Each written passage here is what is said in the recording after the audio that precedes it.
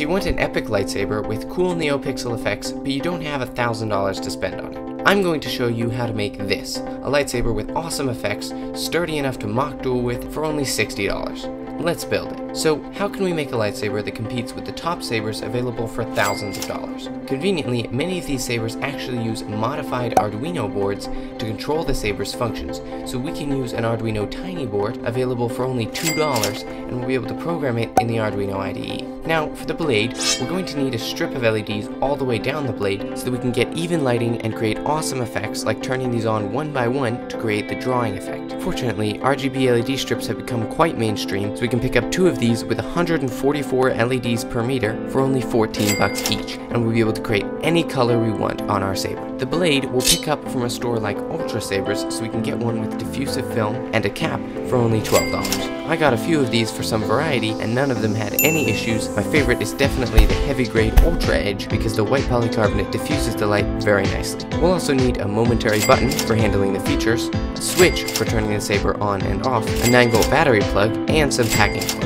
You can find links to all of these in the description below if you're interested. That's all of the electronics, but you can't have a lightsaber without an awesome hilt. You can make it out of anything you want, but we're going to use PVC because it's cheap and sturdy. Now that we have all of the materials, let's put them together on this breadboard here to make sure they all work. The core of everything is our Arduino Tiny board, so I'll slot that in first. I'll connect the negative lead from the battery clip to the breadboard, and a wire from that ground line to the ground port on the Arduino, and from the ground line to the RGB LED strip's white wire. Then I'll connect the positive lead from the battery to the switch, and a wire from the switch to the V-in port, and from the switch to the RGB LED strip's red wire. Now the Tiny board and the LEDs are both powered. Then, let's control our LEDs by connecting a wire from port 3 to the RGB LED strip's green wire. Let's add a button to our breadboard and connect a wire from the 5-volt pin to one of its pins, and from the opposite corner to pin 4.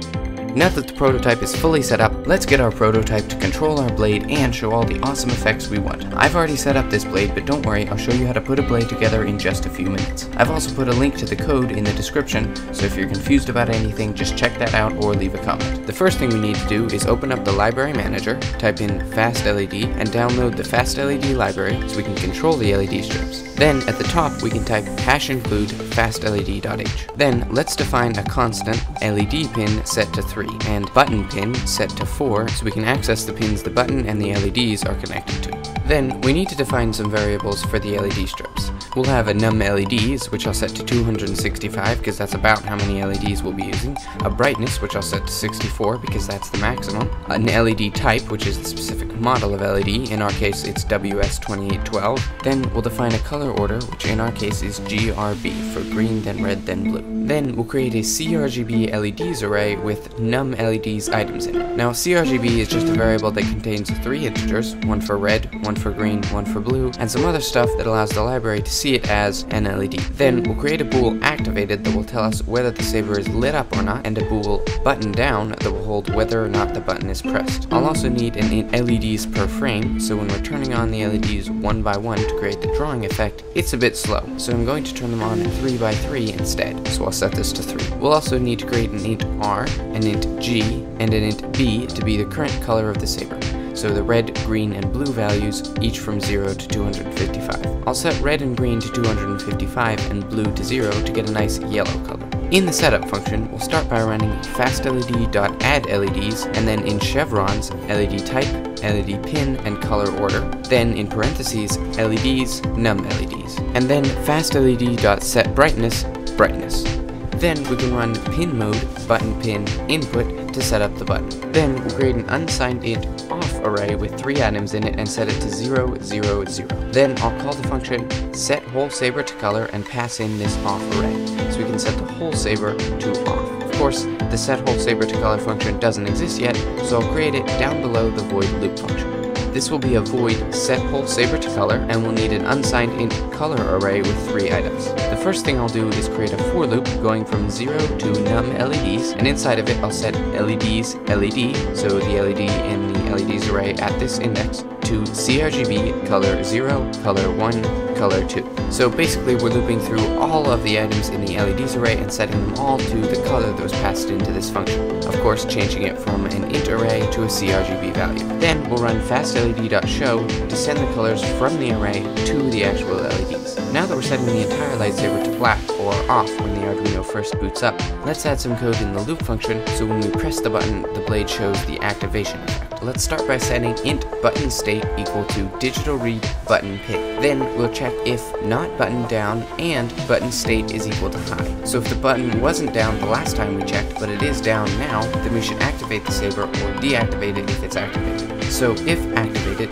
deactivate saber, else activate saber. At the bottom, let's start by creating activate saber. I'll create a for loop going from 0 to less than or equal to num LEDs divided by 2, because remember, half of the LEDs are on each side of the blade, and we want this to increase by LEDs per frame so we can control how fast the blade draws. Then, inside of that loop, I'll create another loop going from 0 to less than or equal to LED. So the outer loop will go from 0 all the way up to the last LED, and each time we change the outer loop, we'll use the inner loop to light up all of the LEDs from 0 to the outer loop's current value. Inside of this, we'll set LEDs I to CRGB RGB, and LEDs num LEDs minus I to CRGB RGB. So we'll turn on the 0th LED at the same time as we turn on the last LED, and then we'll turn on the first LED at the same time as we turn on the next to last LED, and so on. Then we'll run fastled.show inside of the outer loop so that each time we increase how much of the blade is lit, we also show it. Then outside of that loop, so once the blade is activated, we want to set activated to true. Now I'll copy the entire function down below this and rename it to deactivate saber. And all I'm going to change is to set num LEDs divided by 2 minus I and num LEDs divided by 2 plus I to CRGB 000. So instead of turning on LEDs starting at the base of the blade and going up to the top, we're turning off LEDs starting at the top and coming back down towards the base.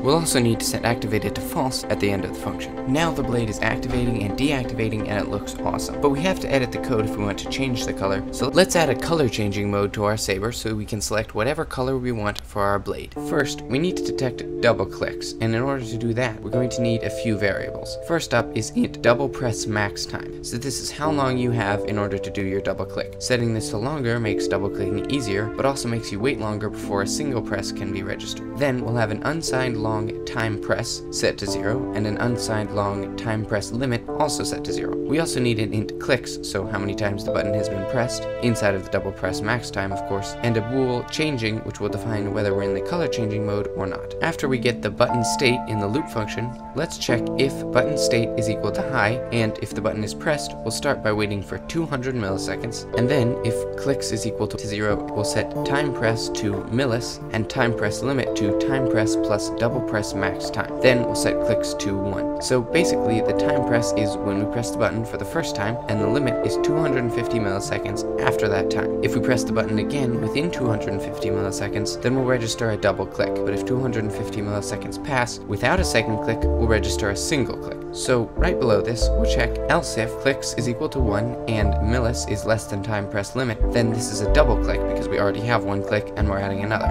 So changing should be set equal to true to put us in color change mode, and we'll reset time press to 0, time press limit to 0, and clicks to 0. Then instead of checking if the button was just pressed, we'll check if clicks is equal to 1 and time press limit does not equal 0 and millis is greater than time press limit. So if there has only been one press and we're past the 250 milliseconds, we should register a single press, which will be activating or deactivating the lightsaber. We also want to reset time press to 0, time press limit to 0, and clicks to 0. Okay, so now we can activate and deactivate the lightsaber and go into color changing mode, but we still need to actually create color changing mode. So with activated and changing, what we want to do is change the saber through a bunch of colors smoothly, and when the user presses the button, we'll stop changing and use the color that they've selected. First, I'm going to create an unsigned int RGB color array with 3 items. I'll set item 0, which is red, to 255, and items 1 and 2, which are green and blue, to 0.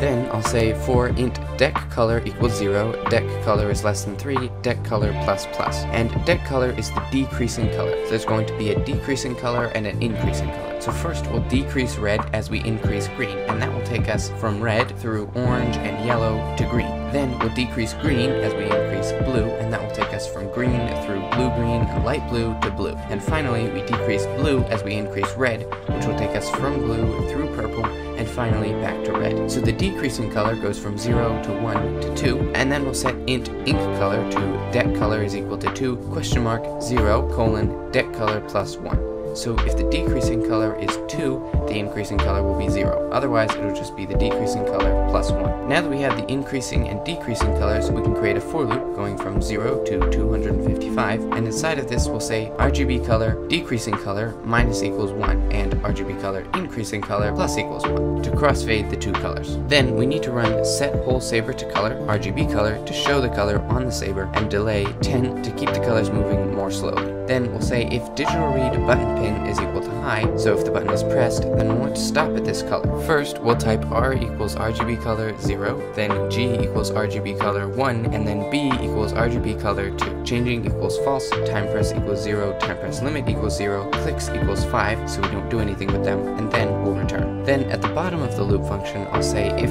clicks is greater than or equal to 2, clicks equals 0, so we don't have any issues with clicks getting out of control. The last thing to do is go back to the activate saber function, and at the bottom, reset all of the click related variables. So changing equals false, time press equals 0, time press limit equals 0, and clicks equals 0. Just so we don't have any double clicking when the lightsaber isn't active. As you can see, we can draw the saber and use a double click to activate color changing, and a single click to stop it and use that color. Now, let's make the Arduino board save the color, so when we turn the lightsaber off and then on again, it starts up with the color we were using. At the top, we'll hash include eeprom.h, which is the library we need to access the Arduino's memory for saving data. Now, in the setup function, we'll want to check if we have a saved lightsaber color in storage. Since we can only store integers in the storage, I'll store my red value at index 0, my green value at index 1, and my blue value at index 2. So to check if we have a stored color, I'll check if not eeprom.read 0 is equal to 0, and eeprom.read 1 is equal to 0, and eeprom.read 2 is equal to 0. So if all three slots are equal to 0, we haven't saved a color and we won't do this if statement. But if at least one of them is another number, we'll say R equals eeprom.read 0, and G equals eeprom.read 1, and B equals eeprom.read 2. So we're loading up our red, green, and blue variables with the saved values. In order to save the color, I'll go into the color changing part of the loop function, and when the user selects a color, I'll say eeprom.write at address 0, the value in R, and eeprom.write at address 1, the value in G, and eeprom.write at address 2, the value in B. And now we're saving the color we select even if we turn the saber off and then on again. Let's finish up our lightsaber electronics and assemble our blade. Before we start setting this up, let me show you what it's going to look like. We're going to have two LED strips back to back like this, with the LEDs staggered so the light can be distributed more evenly. There's going to be a single male connector at the hilt side, and, this is very important, the LED strip with the male connector has these arrows going away from the hilt, while the other strip has the arrows coming back towards the hilt. At the very end, these strips will be soldered together, and we'll have one LED on top to shine light out of the tip. Now, let's put it together. Line the LED strips up with the bottom of the blade, and then trim them off so that they stop at the tip of the blade. When I make the cut, I'll be careful to leave as much pad as possible on the long side that we'll be using so that I have an easier time with the soldering. Then I'll desolder the female connector from the hilt end and set it aside for later. I'll remove the cover from one strip and the cover and tape from the other. I'll use the tape to stick them together, starting at the tip and making sure the LEDs are staggered. Then I'll move down the strips, carefully sticking it down so that they stay straight. With them stuck together, I'll actually peel them apart at the tip and fold over the farther out LED so that it'll be on top of the blade. Then I'll bend the copper pads from the other strip over the copper pads from this strip which I just folded down. We need to make sure the copper pads are touching so that we can solder them together easily. Now it's important to remember that these are two separate pads, so you're going to have to heat both of them up with the soldering iron in order to spread the solder across and get a good connection. The middle one is definitely the hardest, so I'd recommend doing the outside ones first so you're a little bit practiced. Now let's set up the electronics for the Arduino. First, I'll solder the red wire from the 9-volt clip to the switch. Then I'll cut two red wires and solder both of them to the other side of the switch. I'll take one of these and solder it onto the Arduino board's V-in port. And then I'll take the other one and solder it to the LED strip's red wire. Then we'll take the black wire from the battery clip and solder 2 black wires to it. I'll solder one of these to the Arduino's ground pin and the other to our female connector's white wire. Then I'll want to extend the green wire coming off of the plug with a red wire going to port 3 on the Arduino so that the Arduino can control the LEDs. The last thing we need to do is take a wire from the Arduino's 5V port and a wire from the Arduino's port 4 and connect them to our button. We'll start by tinning the button's pads and tinning the wires, and then all we have to do is press the wire down and put the soldering iron on top of it, and they'll merge together. Awesome! The LEDs are really starting to look like a lightsaber blade, so let's put that together next. I'll take the LEDs and the packing foam and test how much I can reasonably cram into the blade. Keep in mind that the foam does bunch up when you try to cram it into the blade, so you may want a little bit more room than you initially expected. I've decided to go with 3.75 inches, so I'll cut a few sections of packing foam at that width and place them next to the LED strips. I'll start by taping one edge of the foam to the LED strips and then wrap the foam around as tightly as possible and then tape it in place. Once we have all 3 sections of foam wrapped and taped, we'll take the diffusive film out of our blade, unwrap it a little bit so it's looser, and then slide it around our foam construction. Then we'll tighten it as much as possible to compress the foam in, and then slide it into the blade. Then we can connect this plug to the plug we soldered to our electronics and power it on. Now our blade is looking awesome. Let's finish our lightsaber by crafting a hilt for it. I'll start by cutting a 12-inch piece of 1-inch PVC and securing it on the lathe.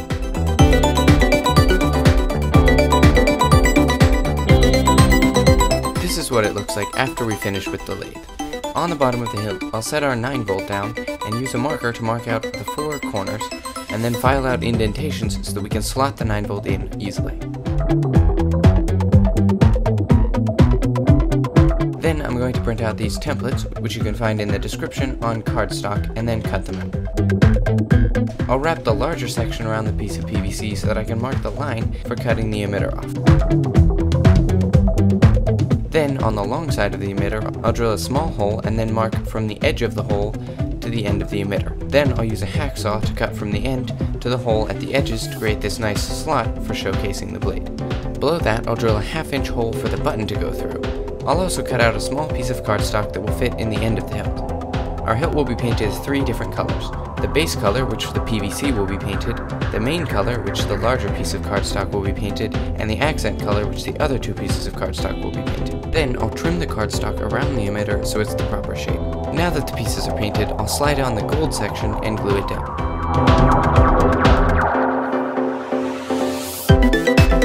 Then we can line up the electronics, with the plug for the LEDs on top, then the button, then the Arduino Nano, then this whole mess of wires, then the 9V, and lastly the switch. Then we can slide them in that order. I'll pull the button and the plug for the LEDs all the way out the top of the emitter, and then cut out some small squares of cardboard which I'll glue under the button to keep it at the appropriate height inside the hilt. Then we can slide the button back in, line it up with the hole, and push a button cap through the outside of the hole and click it down onto the button. Then we can take the little silver button cover and glue it down onto the button to cover up both the button and the seam. We can also glue the edges of that down so that it doesn't stick out. Then we can slide in the 9V battery, and then we can cut a slit and a rectangular hole in the bottom piece for the switch. Once we put the switch in, we can add lots of hot glue to secure it to this little piece and make this little piece structural. Then we're going to add even more hot glue, absolutely coating the thing so that all of the edges are surrounded by hot glue. Once it's dried, we can force it in and the fit will be quite snug thanks to all of that hot glue. I'll plug in the blade and then trim off the red and white wires that don't lead to anywhere. I'll add some electrical tape around the very end of it to make the fit tighter, and then I'll force it down into the hilt. Here is the finished lightsaber hilt, and if we shut down the lights, we can activate it by pressing the button and change the color to anything we want by double-clicking. It's sturdy enough to duel with, and of course it looks absolutely stunning in darker areas. Thanks for watching, and make sure to subscribe so you don't miss future lightsaber videos.